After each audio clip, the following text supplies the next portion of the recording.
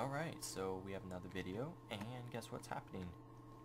As you see, a few things may look a little bit different. And the reason is this is my custom texture pack that I've been working on. So,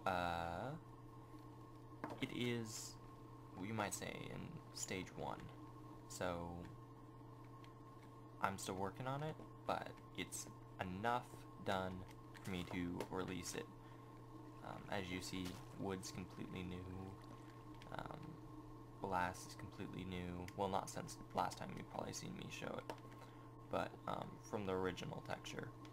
And these are changed, and the mushroom texture on top is completely new.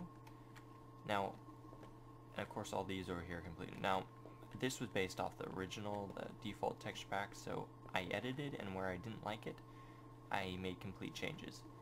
So, a few of these things are edited just a little bit, slightly, like this tree, it's more white, and the dirt is more smooth, so is the cobblestone. And a few things are completely changed, such as these, and the redstone, and the wood, and the glass. This, however, is only changed slightly. And then sand was completely revamped, and then this is not completely changed, but I did go from scratch to this, but it is kind of similar look, and I'll show you what that looks like in the original default look. And as you can see, sand looks a lot different.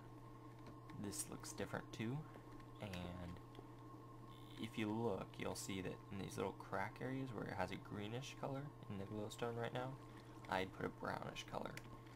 And everything else, like the wood, back to normal. The fences, the gates, of course, different. You can see there's definitely a difference in the glass too. So, I will be posting a link in the description for you to be able to download it. So, also, I'm glad for feedback, so just tell me what you think about it. If you're running it and you go, oh, we should change this, then that's fine. Also, in my texture, I'd smooth netherrack out, and I may change that also completely. So, that's all for now.